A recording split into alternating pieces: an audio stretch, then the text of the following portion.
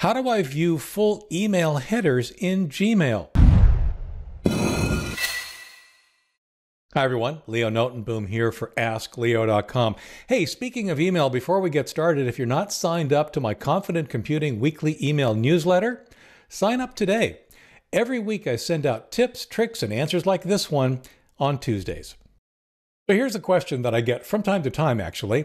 I'm trying to figure out an email problem, and the ISP support said I needed to send them the full email headers of the message. Huh? What's that, and how do I get it? I use Gmail. What's interesting about email is that there is a lot more to your messages than meets the eyes. What your ISP is asking for, something I've asked people for as well from time to time, the full headers, are a bunch of administrative information that actually accompanies your message, but is not normally displayed to you as you read your message. Honestly, it's so much tech gobbledygook, and it would really just be distracting and confusing and would take you away from the message that you're actually looking at. On the other hand, sometimes it actually does have some valuable information, and that's why when debugging an email problem, ISPs, ESPs, and others may very well ask you to provide that full header information. Let's head over to Gmail, and I will show you exactly how to do that. So here we are in Gmail. I have this wonderful test email I'm looking at. It's got some, a body, a to, a from, all the good stuff that you recognize from email. Over on the right-hand side, there's this ellipses, the vertical ellipses, and you can see it says more if I hover the mouse over it. If I click on that, there is something here called Show Original. That's what we're looking for. It's the original message. So if I click on that, I get this, honestly, kind of a bizarre looking page. There are two things to note here. The upper half is not the full headers. These are highlighted headers. These are specific pieces of information that are commonly used to diagnose or look at email problems, but it's not the full list. That's the bottom part. Now, one of the interesting things about the bottom part is that it actually does include the entire message. And you can see, I promised you this was going to be a geeky mess, and it is. There's a ton of information here that you never, ever need to see or understand. But getting it to your support representative or whomever, there are a couple of different ways to do that. One is downloading the original. That's one of the ways to do this. What that will do is that will download the entire message to your computer. I'm going to go ahead and hit keep, and it has now saved it as a file on my computer. We'll open that file in just a minute to show you what's inside.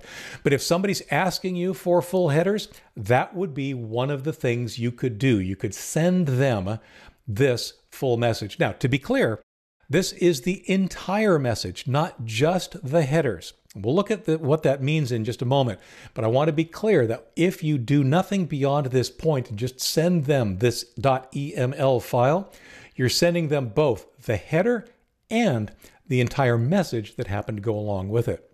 The other approach, of course, is to copy to clipboard, which does exactly that. It just copied it to clipboard.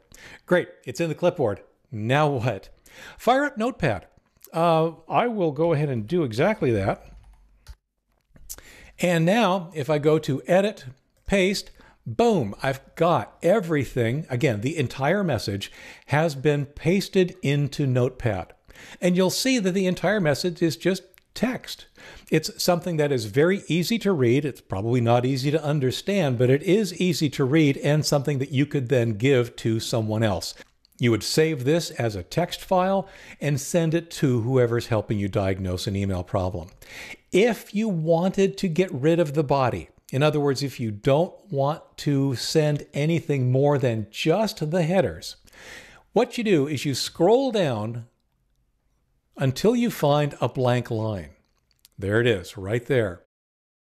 By definition, a blank line is the end of the headers. What follows the blank line is actually the body of the message itself. So if you only wanted to include the headers, say there was something in the body that you didn't want to share, with whomever is helping you, then you could simply select all that, hit delete, and now all we have are the headers that are associated with that. Now, I promised you we would also take a look at the .eml file. I'm going to go ahead and minimize all this. This time we're going to fire up Windows File Explorer, go over to my Downloads folder because that's where it ended up getting placed. This is a test EML file. It's been given the name based on the subject of the email message. Now, I can double click on this and it will open the email message. Not very helpful if you want to actually see the contents of the file. But as we saw earlier, it's a text file. So once again, I'm going to run Notepad. This time I'm going to go File, Open. Again, in the Downloads folder, I'm going to change this from text documents to all files.